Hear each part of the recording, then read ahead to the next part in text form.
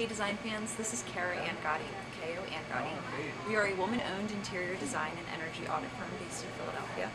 And at K.O. Angotti, we strongly believe in supporting our local economy by working with artisans such as Jen. Jen is here at York Wallcovering. She's one of their senior design assistants, specialists I should say.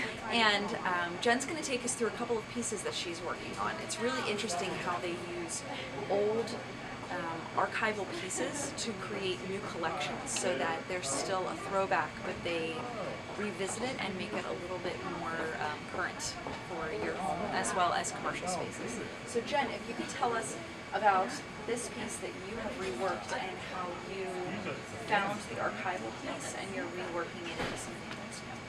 Yep.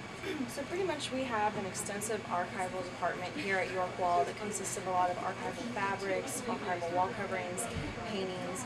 This is a French painting that we've had in our archives. As you can see, it's not a pattern, it's not in repeat, it's just something that we thought was really beautiful. We really liked the hand.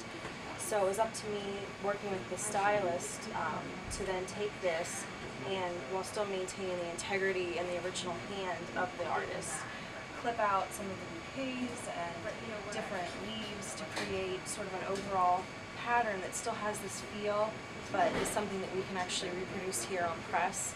So to keep with that vintage antique look that we loved so much about the original, we added a metallic crackle just to sort of just stress it a little bit, antique it a little bit, just so it has that archival feel. But yet it's a little bit more modern. This is a residential application? Yes. Okay.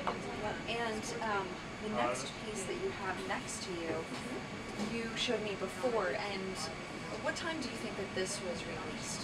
How many years ago do you think? This pattern was probably 6 years old, so it's Okay. expired by now. Usually the shelf life on a book is probably around 5 years, Okay. and then they expire. So this is something that we did, 6 years ago. It's very tonal, a lot of color, a lot of detail, and just, starting to look a little out of date. So we still thought that the layout was really great, the motifs are really great, but that we just need to execute it in a more updated way. So we're revisiting it for a completely different print type. This will be surface print, which looks the most like a hand-painted print. It's very tactile. The paint comes on sort of uneven, and you get a little bit of natural variation with the printing. So when I have to redesign it, I have to reduce the number of colors that are in here to 3 instead of, I think this had 9 positions in it. So that's what I've done, and I'm sort of reinterpreting it in a little bit more whimsical, a little bit more looser style. It'll be printed in sort of more fun, bright, modern colors rather than like the dusty palette. Yeah, it'll be sort of, from my perspective, I think it really looks like a new, fresh, younger application, whereas this, has a little bit more of a mature look to it. But I can see this for someone who really likes anthropology, Urban Outfitters, that sort of young thing where they like vintage, but with new colors. Yep, and I think that's a really good way to describe it, is that we like to take things that are vintage, that are classical motifs, because you're not going to be quite as risky with wall covering typically as you would be with apparel or some even bedding, some other application in home furnishings.